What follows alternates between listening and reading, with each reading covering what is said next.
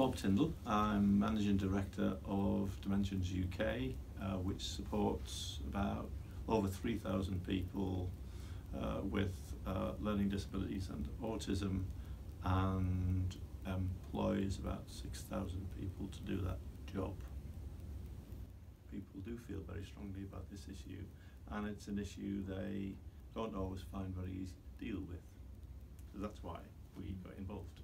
They struggle, sometimes they struggle because their own experience of death is difficult, which is not unusual.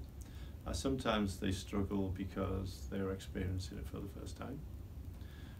Sometimes they struggle not with the process of dying itself, but the whole issue of informing people that they're dying, or checking out that that person realises. But as a society, we're not good at death, are we really?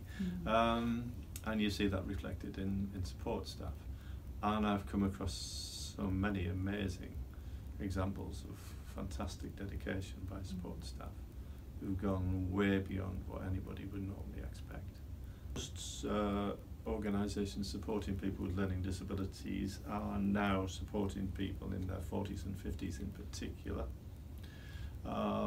And therefore those people have ageing parents, so therefore the chances of a parent in particular rather than sibling actually dying are relatively high actually.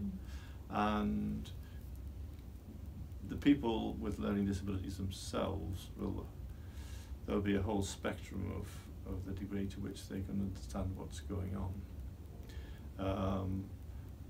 And I think one of the fears that support staff have is actually trying to communicate this in a way that can be understood, because it's not an easy thing to do. And some of them may be worried about the emotional consequences. They don't really want to cause somebody distress, and yet at the same time they know that if they don't tell the person, that's not right either. So it's a difficult scenario for them to deal with. Sometimes, and not all the time, family members sometimes don't want the person told, largely obviously for very sort of benign reasons. They don't want the person upset, so they ask for them not to be told. That puts support staff in a difficult position, because that might conflict with what they think they're in a job for, which is that people have a right to know. The idea that people sometimes struggle with the telling people is to be understood, but we have a better grasp of that, I think, from the survey in terms of how many people struggle with that, what sort of proportion of people struggle with that.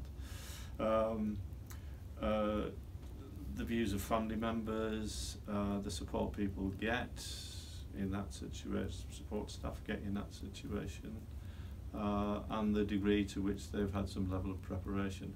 And the degree to which they've had some level of preparation was also higher than I thought, which is again is a positive. So I think we obviously have made some progress. There's still an awful long way to go.